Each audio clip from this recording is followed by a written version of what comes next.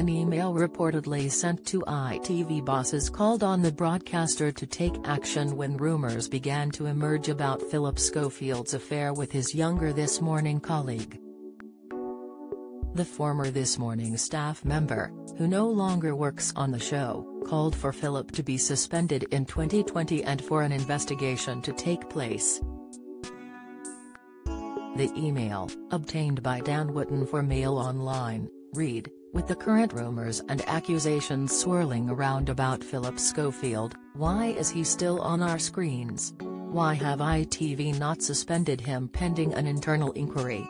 I would have thought in this day and age that a mainstream broadcaster such as ITV ought to be seen to be doing all it can to deal with issues like this, find out where the truth lies and, in the meantime, suspend those who the rumors concern? Come on ITV – it's time to take action and do the responsible thing."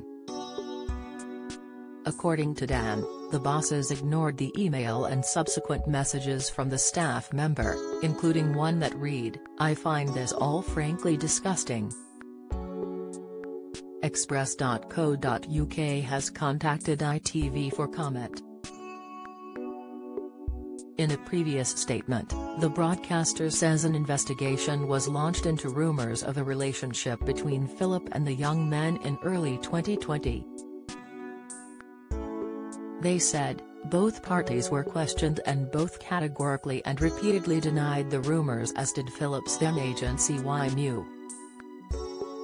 Don't miss the innocuous phone call that would crash Phillip Schofield's career 12 years on. Insight, Dr. Ranj Singh breaks silence as selfie with Phillip Schofield's ex emerges. Latest, Amanda Holden wows BGT viewers as she flashes bottom in see-through dress. Pictures. In addition, ITV spoke to a number of people who worked on This Morning and were not provided with, and did not find, any evidence of a relationship beyond hearsay and rumor.